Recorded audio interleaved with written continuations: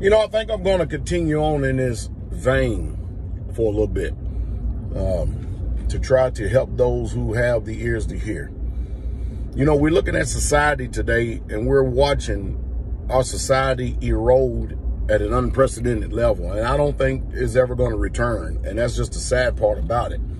So since it's not going to return, the only hope that we have is to do exactly what the scriptures tell us to do, which is come out of her, my people, and be ye separate.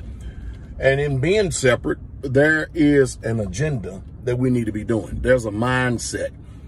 And I want to talk about just the basis of family structure and family values so that we don't fall prey to this wicked feminist agenda here in this society right here. Because when you look at American society, and mind you, it's allegedly a monogamous society. Notice I say allegedly, because there really truly ain't too many monogamous people, families, or couples, or unions in this American society.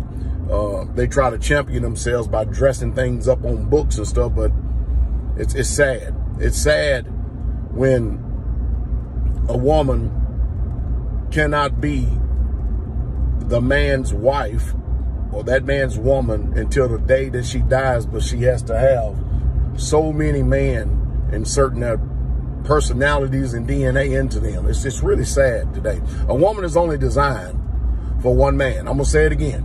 A woman is only designed for one man. Now, we're going to get back to some serious morality and some construct here, so you put your seatbelts on and get ready. Good morning, good evening, good afternoon. Ladies and gentlemen, citizens of YouTube, this is Pastor Dowell. I have a Patreon channel. You want to hear more on this stuff like this, go over to my Patreon, join and support. Also, smash the like button on this so that this word can get out even more so to people. All right, let's talk about the family structure here in society and actually reproducing yourself, all right? First of all, number one, the woman does not have a seed. She's an incubator. She carries the seed of a man. And if I said it once, I said it 1,000 times.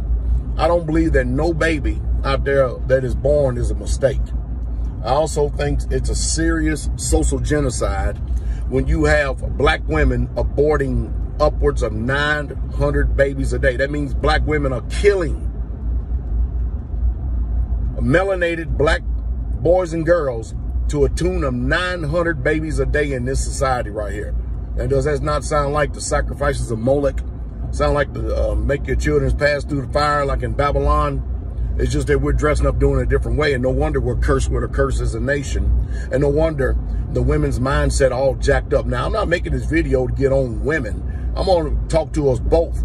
And I realize that when I say something that you don't like, I understand that Satan is automatically going to put up a defense mechanism in your mind, thinking that I'm the enemy when I'm telling you the truth, when I'm showing you how to improve. Because you think about this. If you do what your grandparents and what you have done all of your life, what does the future generations look like for you? Because the truth is, according to the book, a man is supposed to be able to build a legacy for his children's children. Did you hear what I said? For his children's children. When you look at the Rockefellers, the Vanderbilts, the Carnegies, and all these so-called allegedly successful people in this world, what is the difference between them and then those of us who are just living every day trying to get by? What's the difference? Well, I'm going to tell you what the difference is. The difference is this. The difference is that in the black community or in any community whatsoever at all, be it black, white, red, yellow, blue, purple, green, or brown, is that we have an out of order problem. You see, if there's a man out there that is responsible and reliable, and if there's a woman out there that is respectful, feminine, and submissive to a man, the type of home that should be built that will last through generations is when this intelligent man who has proven himself, regardless of what people think about in this world, is when this intelligent man has built some form of wealth through lands and homes. All right, now listen to me. when he has his seed from the woman, man inserts his seed into the woman, his sperm into the woman, she brings forth his child. I'm going to say it again. The child belongs to the man. And see, if you're kicking against this, that's because you're a rebellious, stubborn, wicked-ass Jezebel that's been influenced by this wicked-ass society that has all but been the problem to help us as a people to stay conquered and divided, because you won't get in your role. And neither will the man get in his role. But I'm going to tell it like it is, and I don't give a damn if you like it or not. And if you got a better solution, and if you're doing better than me in this life, then I maybe would have an opportunity to listen to you. But if you ain't, you just sit down and shut up and listen. All right, that's how you do that. All right, so here we go. The man inserts his seed into the woman that he chooses. All right, and then the man, his whole ideal is, in order to be successful and have successful generations coming after him, if we're going to even begin to start to be like a lot of the rich white people that we see that are successful, something's got to change. You see, if I have seed, I want my seed to have my mindset. I want my seed to be able to take the mind that I have and to put my mind into their children that's coming after them. Do you know the reason why I say that? Because I'm more successful than my granddaddy. I'm more successful than my daddy. My mind is totally different than all of them. And you can just do nothing but look sincerely at my life and any other man's life who is responsible and reliable and takes care of their responsibilities, and he's the alpha male and the man, the head of his house. You see, my mind will be able to last for generations to come. My mind will make sure that my children's children would be able to have a roof over their head, clothes on their back, shoes on their feet. And guess what? They don't have to get out here and hit it on this natural slave plantation, being a W-2 wage earner, if they do things the way that I say it. You know why? Because I'm the creator. I'm the originator of this. That's how you build wealth.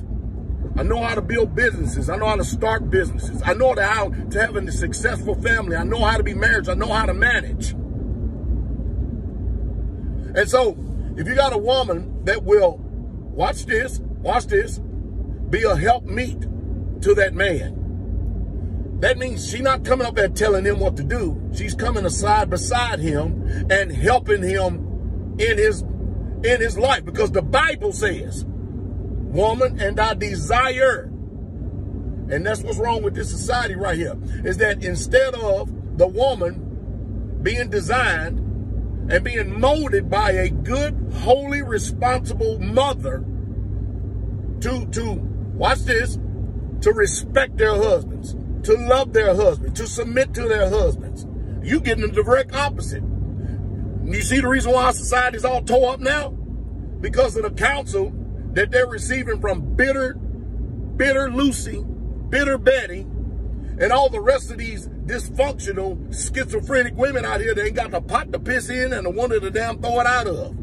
You can't go receive bad counsel from someone that ain't got shit. If you understand what I mean. You can't do that and be successful. Woman, your desire and your design is, once you are saddled up with a good man, your desire is supposed to be to him. And the Bible says that he shall rule over you. Do you understand that kind of talk?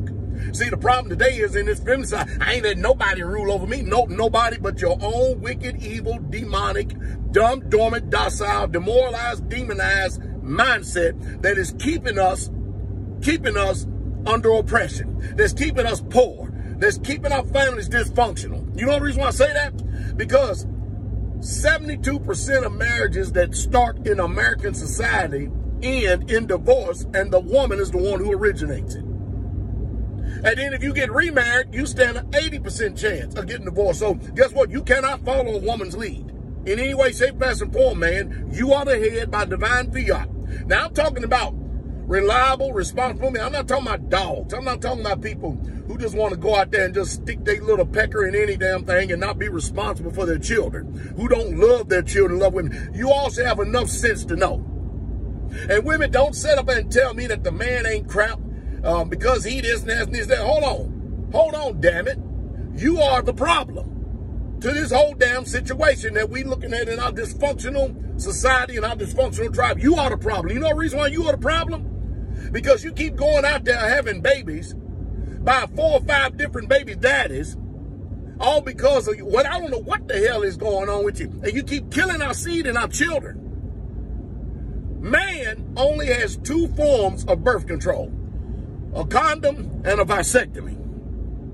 A woman has over 30 different avenues that she can actually go and actually obtain some form of birth control. So you telling me with over 30-something things on the market to whereby you can actually not have a seed or not have a baby, you're going to blame it all on the man? It takes 2 to tango. See, another problem we're having is nobody taking responsibility. Because if you're waiting for this world, this wicked-ass society right here, United States of America, to be for us and to be for our plight and to raise our families and our children and to actually make, no, their laws on that book is designed to make sure that we stay destroyed, to make sure we stay under the thumb of oppression, to stay up under tyranny, to make sure that our society never grows. There's never inheritance. There ain't too many black people in this world that own any damn thing. Not too many. And it's bad when you got the people that don't own shit doing the proverbial crab in a bucket, pointing their fingers and judging those who are successful and trying to bring our ass up out of this wicked, cancerous condition that we in. So we got to get the family order right from the very beginning. You see, I want to put my mind into my seed and train them up in the way that they should go. Because I know that if they have my mindset, and I'm speaking for every responsible man out there, I know if they have my mindset that they're going to be more successful because they're going to have a baseline platform already set for them. Now, the way I do things is totally different than a lot of people. I am making sure that anyone that is in the ministries of Straightway and you live on a community, that you will be successful. Your seed will be successful because we'll be joined together in one tribe. Because my success comes from following what the Bible says. Other people's dysfunctional, disillusional lifestyle comes because of rebellion against the word, and they're afraid to pick it up and obey it and do what it says. That's the problem we're having today. Is people are afraid to pick up the Bible and do exactly what it says. But, hey, don't tell me that your mind today and the way your life is, and you wasted 40, 50, 60 damn years of your life. Don't tell me that your mindset, your life is the blueprint that we need to be following today. No, you need to follow my blueprint. And anyone that's in the ministry need to follow my blueprint because I have a successful blueprint. Be you in the ministry or outside the ministry, if you follow that, you are guaranteed to be successful. No, see what our women want to do. I seen a thing on that the other day, whole phase. What the hell is a whole phase? You mean women going out there seeing how many men and they can get, how many diseases they can acquire? And you got women counseling you and telling you you need a whole phase. What the? Do you know every time a man searches DNA into you that you are changed forever? A woman's most prolific years is between 15 and 35. Them are the most prolific childbearing years. Those are her best days of her life right there for bearing children. Now, I'm not saying go out there and get no damn 15-year-old. I'm telling you that right now. I should have just said 18 and 35, but you know how people stupid they are. But anyway, so you check this out. All right? You go from 18 to 35, 15 to 35, whatever it is, and I can't understand why somebody would want a 15-year-old anyway, unless somebody is 17 and 16. Maybe I can understand that, but not at my age. But anyway, but check this out. By the time a woman gets in her 40s, a man, going back to the man, a man you should have been out there busting your ass, busting your tail to make sure that you have a legacy for your seed. Because Your greatest income value hits when you get around 40 years old, all the way up to the day you die. 40 years old to the day you die, because while you're young, you're setting a baseline, you're setting things in order. And if you're trying to go out there and spend your life wasting it on fun and foolishness and frivolity and trying to go out there and please this wicked-ass, unsubmitted Jezebel woman that loves talking back to you, when you should get rid of her ass and find somebody better. I notice I'm only talking about reliable alpha males. This real talk. This is how you raise successful families. Man, you look for a submissive woman, a woman that will respect you, a woman that is feminine. Not a woman that will backtalk you and stuff. A woman that's shamefaced, like the book says. Everything I'm telling you is what the Bible says. And if anybody disagrees against this, that's because you're demonic as hell. But woman, after you done had 2 or 3 children, you in your 40s and stuff like this, your glory days is well past you. And so you should be doing everything you can to be that Proverbs 31 woman, to help build a family business, or build a family home, and to be respectable and honorable to the people in the household and stuff. You should be doing everything you can to make sure that you pour into those children a support base, that they follow the father, especially if he's a successful man and trying to build a legacy. But now what we got there? The book says that a wise woman buildeth the house, but a foolish woman will pluck it down with her hands. And let's just really truly take a hard look at our homes today. Are we building, or is it foolish as hell? And we still murmuring and complaining and belly aching on what we should be doing, or what should or could have been. See, next month I'll be 54 years old. I ain't got time for a bunch of bullshit. I don't have time for the drama. I don't have time for damn games. I don't. And I ain't gonna have it either. Not in my house. I'd be damned if I'm gonna sit up here and go through the same old crap I went through in my 20s and 30s dealing with damn women. Ain't no way in hell.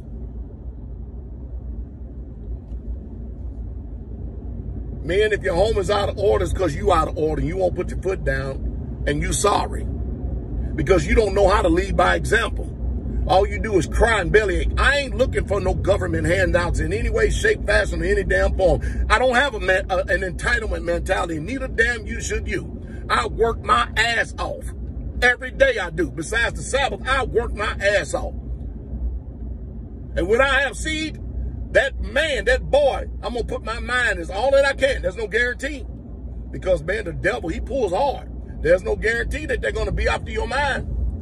Sons, you should have the mind of your father, especially if he's a successful man. You see, we're going to stay the ass and never be successful. We keep doing things which is right in our own eyes. Nobody wants judges. Everybody wants to do that which is right in their own damn eyes. And when you look at it, and you look at all these years that's been wasted, boy, young man, you ain't shit. You ain't shit because you won't submit. Is that making any damn sense? I'm talking about men who are trying to do this thing right. So let's cap this thing off. Man, you first be a man of integrity and honor. You take care of your responsibilities. You lead by example.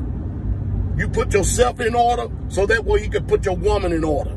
Woman, you submit. Woman, you respect your man. You reverence him. According to Ephesians, the 5th chapter. You obey him. And you have shamefacedness and honor when you speaking with him. You help him build that seed up, man. You put your mind into that seed that's coming afterwards. So that you can build a legacy and build a future for your children's children. So that they don't have to go through the same struggles and fights that we had to. I've had to work my ass off in order to get to where I'm at today. And it didn't come without opposition. My greatest foes have literally been they of melanated people of my own damn household, literally.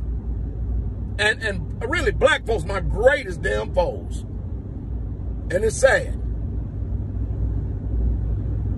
So take what I say, listen to this video again, and a damn again. And if you listen to what I say, may the Most High bless you and you be successful in your endeavors. And I hope that you're able to prepare a legacy for your children's children. But I'm going to tell you this. If you got a woman in your home that won't go as you go, and don't have your same mindset to build, you need to put her ass away. Don't let her set up that question you toe to toe and face to face. Don't let her do that. As soon as you give her a little leeway of doing that, that damn spirit is going to take you over, and it's going to continue to keep on going. And once it get a little, I told you, woman, I told you, man, she don't care nothing at all about your troubles, about your struggles. It's all about her. That's because she is out of order of Yah. She's not following what the book says. Ain't trying to follow what the book says. She's trying to be God. Not only she's trying to be God, she's trying to be God, judge, jury, and executioner. See, in this world, she knows she's got the backing of this wicked society. That's why you got to opt out and do things wisely. Because without her husband, the state, she ain't shit. She ain't got nothing. Anyway, hope it says something stimulate thought. Have a good day.